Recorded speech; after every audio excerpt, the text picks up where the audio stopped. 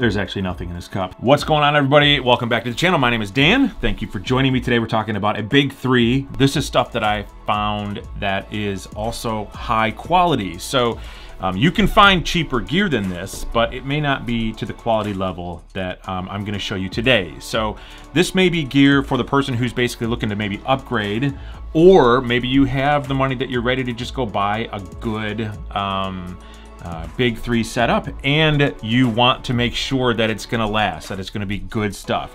So I've used everything on this list with the exception of one item, and I'll get to why I haven't used this particular piece of gear, and then why I'm even gonna talk to you about it. Okay, so the shelter that I would highly recommend to you is going to be this one right here. This is the Nemo Hornet. Either the 2-person or the 1-person. Now, I have only used the 2-person, and I really enjoyed it. I think this is a extremely quality piece of gear for the money. Now, you may think this is a little expensive, but before you jump at me and tell me how expensive this tent is and that there's other less expensive options out there, for the weight, for the quality, for the warranty, for the company, for everything that you're gonna get out of this tent, this is a great dollar point for what this tent is. So the 2-person comes in without being on sale at $369, and it weighs 2 pounds 6 ounces. This is a semi freestanding tent.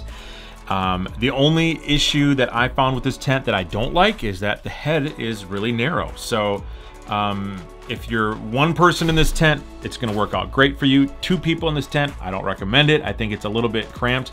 The 1-person version may work really well. The downside to the 1-person version is that it's only gonna come with 1 vestibule and 1 door on it, and it's just a little bit less room. But the 1-person tent is only gonna weigh 2 pounds. 2 pounds. Another thing I really liked about this tent when I was using it is that the footprint is small. It's a tent that could easily fit into tight spaces and do it well. As a matter of fact, I enjoy it so much that I actually went out and bought the elite version of this tent. And you're like, why do you have both? Well, because I'm actually giving this to a good friend of mine, another friend of mine who comes backpacking with me sometimes, and he needs a tent. So I've got it, I'm gonna give it to him, and he's really gonna enjoy it. So I got the elite version, which is not a budget tent. This is $500, but it weighs like 2 pounds for the 2-man version, and so that's why I picked this one up. All right, let's talk about the sleep system, which I think is the next item on your big three that you should buy. It's a budget price, but I don't think it's like a budget piece of gear. I think it's a super high quality piece of gear. Is a sleeping bag from Kelty. It's the Kelty Cosmic Down 20. I did a review on this sleeping bag a couple months back, and I'll link that right up here for you guys so you can check that out. But essentially this, I love this sleeping bag for a couple reasons. One, it is super roomy on the inside, and it's like not too roomy that there's a ton of dead air, but it's just roomy enough that I can actually roll around, have some movement inside of it, and feel comfortable using it. It's also fairly accurately rated. So it says that it's 20 degrees on the bag, but it's good to like 32 degrees, which is typical for a rating on the bag. So it tells me that they were pretty fair in rating the bag. It's a 600 downfill bag. It's got a hood on it. It's got a small little pocket so you can stash some gear in there. It vents down by the feet. This bag is priced low. In my opinion, they priced this thing too low. They priced it to sell is what they did. And this could easily have been priced another $100 and still sold, in my opinion, because there are other bags on the market that are similar to this bag that are gonna cost you $100 more easily.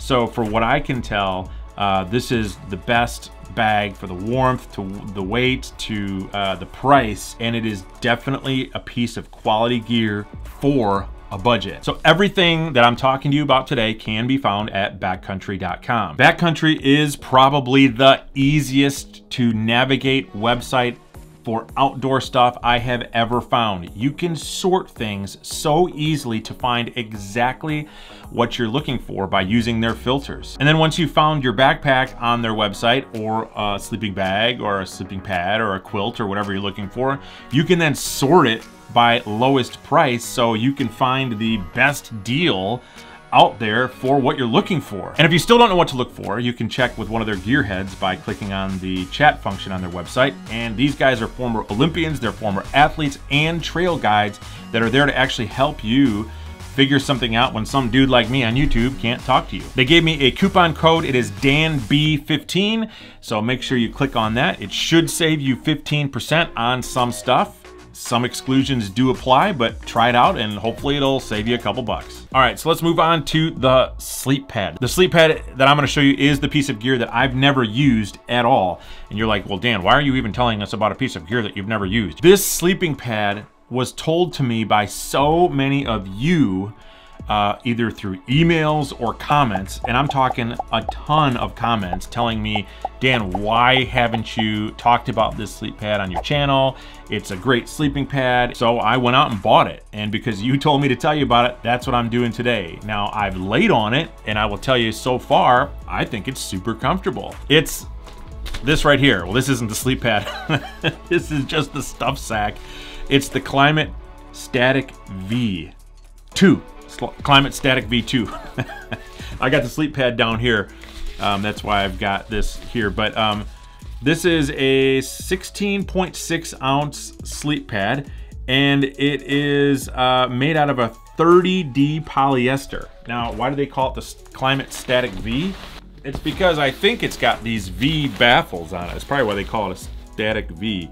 And this is the second version because they beefed up the material on it to make it a little more durable, I believe, is what I read on it anyway. But this thing only costs 65 bucks. And the only cheaper alternative I can find to this online is like those no-name brands that you would get from like China or something. And I think this is a much better buy because it's a lot more durable and it's way more comfortable. It's a 23-inch wide pad, which is still a little bit narrow for my preference, but it's wider than the 20-inch pads that a lot of guys are using. And then it also has a really nice valve system here that can inflate and deflate. And my hips didn't hit the ground when I laid on it at all on my side. So it's 1.3 R value, which essentially means you don't want to use it in cold weather. Now, they do, though, have an insulated version of this pad that only weighs 1 pound 3.6 ounces, so just under 20 ounces, and it's insulated to 4.4 R value for the same width, and that one's only 100 bucks. So I mean, compared to some of the better sleeping pads on the market, like the Nemo Tensor insulated pad, now this one probably isn't going to be as comfortable, but you know what, for 100 bucks you're saving yourself like $80 on that pad. It's got a little bit higher R value, and it may be a good option for you too if you're looking for an insulated version of that pad. Okay, and the last piece of gear that we're gonna talk about is a piece of gear that I've mentioned to you guys many times in the past and used it in the past. It is the Granite Gear Crown 260 backpack. This particular backpack, I actually gave it to another friend of mine who uses it all the time now. And the reason I gave it away is because I've got so many backpacks here that I actually prefer a little bit more, but for a quality backpack for the price, I think this is probably one of the best options out there. It's a backpack that has a little bit more pockets on it and a little bit more organization than a regular, just sort of like a ultralight bag, duffel bag type backpack, like the Hyperlight Mountain Gear backpacks that I use. So for you guys that are a little more organized, you may enjoy that. And the thing only weighs 2 pounds 3 ounces. The cost on the backpack is about 200 bucks, but you can oftentimes find this thing on sale. As a matter of fact, there's another version of this backpack that I found online, and the only thing I can tell different is just a little bit of the colors. It's just like a limited color of the backpack, and it's 25% off as of the filming of this video. So I can't promise when you go look for it, it's still gonna be on sale. And it holds a decent amount of weight as well. So, and at 60 liters, you can cram a lot of gear in that backpack. For that reason, it's on this list of quality gear on a budget for 2021. All right, if you guys like this video, make sure you hit the like button, subscribe for more. I will put my Instagram right here. Make sure you follow me there, and I will see you on the next one.